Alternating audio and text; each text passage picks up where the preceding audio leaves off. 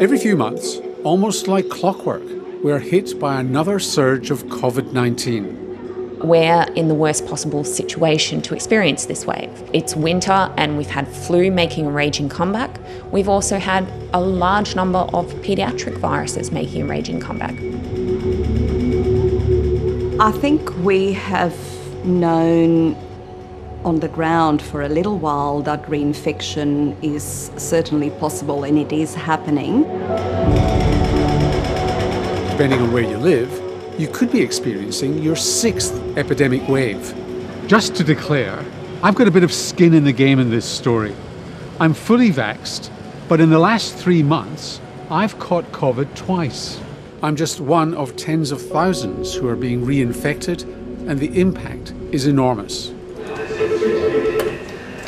Maxim Street Family Practice, this is Sandra, how can I help?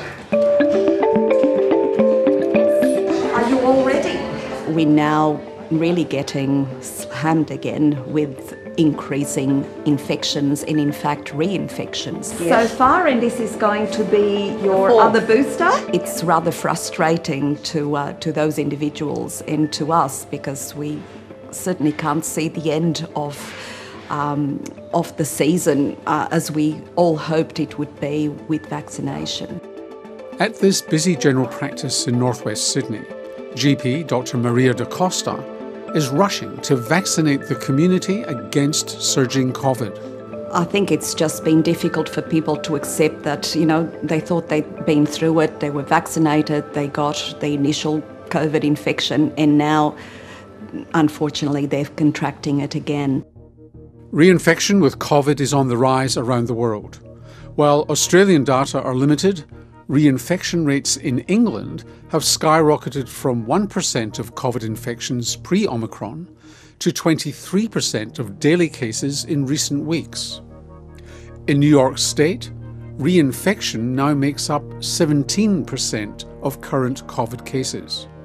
We're getting reinfection essentially because the virus continues to evolve. Virologist Associate Professor Kirsty Short says that this evolution is all about COVID-19 becoming more contagious. Every single mutation that acquires in the virus is essentially to help the virus transmit, be it attaching to your nose more efficiently, or be it evading the antibody response that you've generated from past infection or vaccination. What that means is immunity from prior infection or vaccination isn't as good at protecting you from catching newer variants. The antibodies that we've produced from the vaccine or from prior infections appear to be less effective against this BA.5 variant, probably in the order of 2 to 4-fold compared to, let's say, BA.1 variant. Infectious diseases physician Professor Anton Pelek is currently seeing growing numbers of COVID patients at the Alfred Hospital in Melbourne. Australia-wide, in January, we peaked at 5,400 hospitalisations, and today we're at approximately 5,350. So we are almost at the same level, at least across the country, with hospitalisations. There are questions about the effects of reinfection. Are they worse or milder than the first time you had COVID? The thing is, the virulence or dangerousness of this virus is entirely separate from its transmissibility. What we're not seeing is necessarily that the virus is becoming less virulent over time, and we should never expect that. It's a common misconception that new variants inevitably become milder. Instinctively, you would think that if you get reinfected, your symptoms should be better than what they were the first time. We know anecdotally that's not always the case, and there has been literature coming out suggesting that that's not the case. And then, of course, it depends which variant you're infected with, because we are seeing that these variants do have subtle but significant differences in terms of the disease they cause. One US study of Defence Force veterans that's yet to be peer-reviewed found COVID reinfections aren't necessarily benign.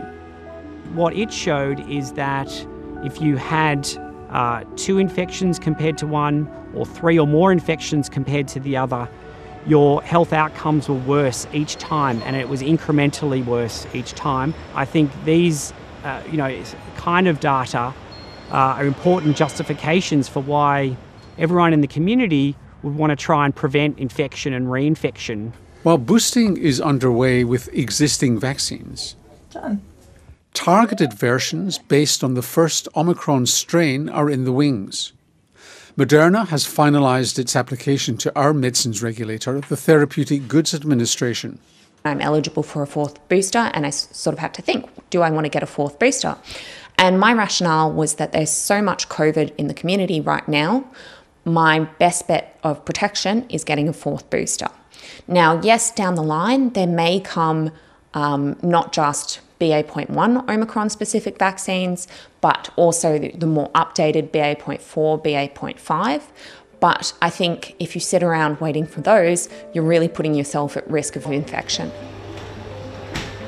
Many experts feel that until a catch-all vaccine is developed for all potential variants, we've got to slow the spread down. I think people had a false sense of security in that for 3 months they were free, and therefore they did not have to wear masks or practice hand hygiene or distancing.